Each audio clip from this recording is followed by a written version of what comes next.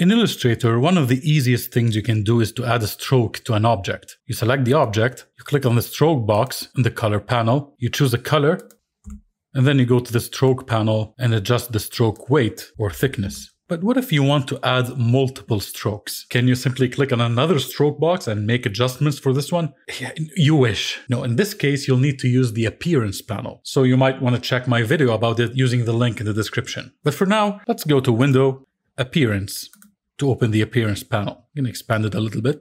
And your object should be selected first. That's very important. So let's select the speech bubble with the selection tool. Now, as you can see, this object already has a yellow stroke. And if I open the stroke panel, you'll see that the stroke weight is 10 points and that it is aligned to the inside. And you can choose the settings you want. You don't have to follow me blindly. Use your brain. But let's go back to the appearance panel. And here as well, you'll see our beautiful stroke. The fill is set to nothing, but who cares? Let's click on this button right here to add a new stroke. Yes! Here's our second stroke. So let's change its color to red.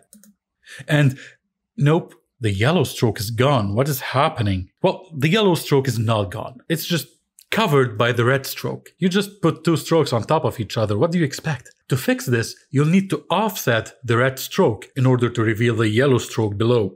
This one here. So again, make sure your object is selected, but also make sure that the red stroke is activated here in the appearance panel. You don't want to offset the path, but the stroke. So click to select it and then click here to add a new effect. Go to Path, Offset Path, and set the offset to 10 pixels. I'll set this to miter and the limit to 4 and click OK. And now we can see both strokes at the same time.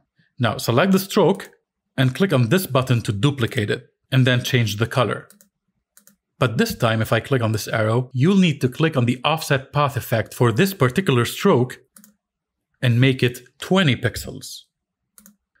Select the stroke and add one more, make it white, and set its offset to 30 pixels.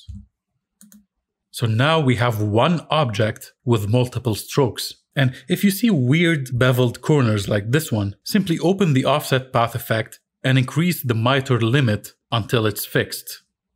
Do that for all the strokes, and you're done. See you later.